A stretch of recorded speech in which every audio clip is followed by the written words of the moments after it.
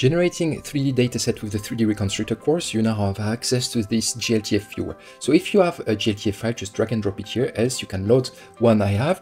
This is based only with a foundation model, and this is a 3D reconstruction. And that will allow you to always visualize your point cloud with the cameras very easily. But also this is a great example because in here, you may want also to adjust a bit the visualization. So let's do a translation, maybe a rotation very quickly.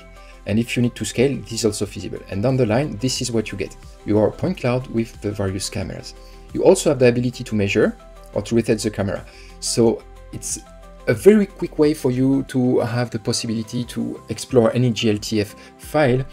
Super focused, super handy, especially when prototyping or wanted to check very quickly, because you don't have that easily accessible. Or you need to pay a lot for something that I don't think should be a paying product. Nevertheless, play with it and bookmark it if you need to use it later on.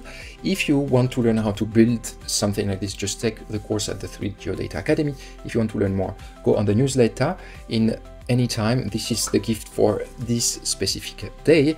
And my recommendation would be to make sure that you have a complete understanding of 3D data science with Python, with my book.